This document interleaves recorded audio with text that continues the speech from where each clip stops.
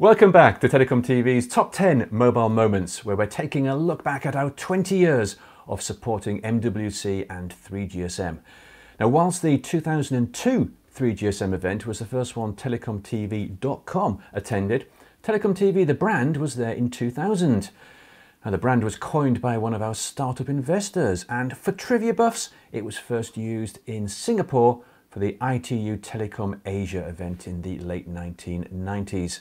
Incidentally, both myself and Martin Warwick worked on that one, moderating some panels. But moving on with Ray. Yep, we're at number 9 in our top 10 countdown, and that means it's time to play the generation game.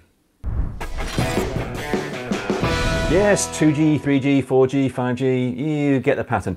Mobile is a generation game, with a new generation coming along with the precision of a Swiss watch every 10 years. You can't escape it. 3G started to get deployed just as the industry was reaching a major milestone, 1 billion GSM subscribers. And here's the late Rob Conway from February 2004. We expected the 1 billion mark to be reached actually in March, so follow on from here. And actually surprised it was reached last week. So we've had the nice surprise of that opportunity happening. Now what it really means is you can't rest on your laurels, right? It's great we reached 1 billion. Now how do we get to the next billion? And so the focus now both on the GSM Association's Board of Directors and obviously I think on the community as a whole, how do we get to that next billion? What a great guy. And naturally, the 1 billion landmark featured prominently throughout the event that year. It was an evening of blue touch paper and red carpet. After the stunning fireworks outside and a light show from the Siemens boat shuttle, the mobile industry's great and good strolled over to a new venue for its annual Gong Fest. This time round, the ceremony catches the industry bubbling about the remarkable milestone of 1 billion GSM subscribers. 7 years ago, Andy Grove talked about 1 billion connected computers and 1 billion connected handsets.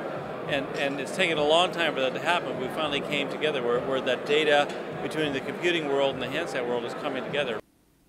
I mean, yes, there was a 1 billion landmark, but who else remembers that Siemens ship anchored half a mile out to sea? I thankfully managed to avoid a trip on the rowboat to visit that floating vendor mothership. Never, ever, ever accept a press invite that involves a boat. But to get to the next billion, GSM still had some major battles to fight, not least around technology. Remember the seismic skirmishes at the end of the 90s over air interfaces, CDMA, and even WiMAX? Well, here's the co-founder and former chairman of Qualcomm, which employed some pretty hardcore lobbying to aid its ambitions, although we were all BFFs by 2005, apparently. Right now, I think things are moving ahead quite well for many of the operators, many of the manufacturers. We've just come off a year with a huge number of handsets being sold. Now we're moving toward much wider spread of WCDMA. Many operators have networks that are rolled out. Handsets are coming in. So this is a year when I think we're going to see a significant transitioning from 2G to 3G.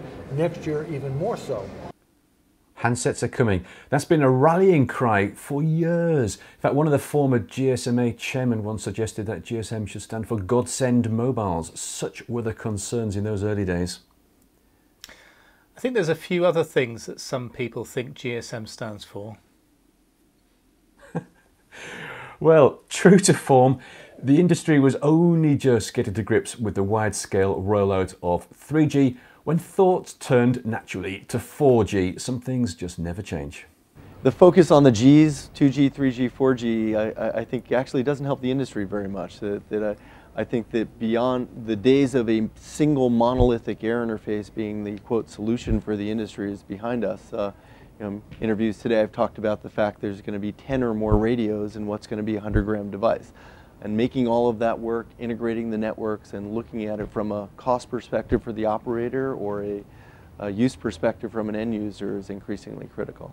The NG is a buzzword. It sounds easy, but it has connotations that hurt the general perception. So if you talk about 4G, it seems to imply 3G is outdated, which is actually not the case.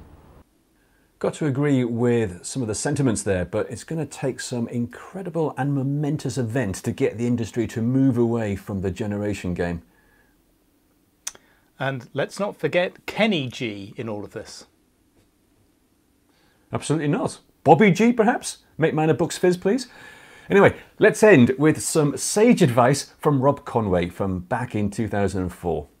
You know, we've had the 2G wave, 2.5G wave, now we're moving into the 3G wave, although we've been getting a little bit shy about talking about Gs anymore, because there's a point at which you start talking about 4G, and I had a vendor the other day had an advertisement for 5G, and there's a point at which we as operators really look at the execution aspect and say, wait a minute, we've got to digest and be able to execute and implement on behalf of our consumers what's in front of us right now, rather than thinking the 5G that might somewhere be out there that some vendor might be pushing as a natural matter of what they do. Oh, how things have changed. Not. Oh, you're right there. And we place this moment at number 9 in our top 10 countdown, but what do you think? Any memories to share? Please get in touch with us, email, LinkedIn, or the form on the website. But stay tuned, because coming up next is number 8.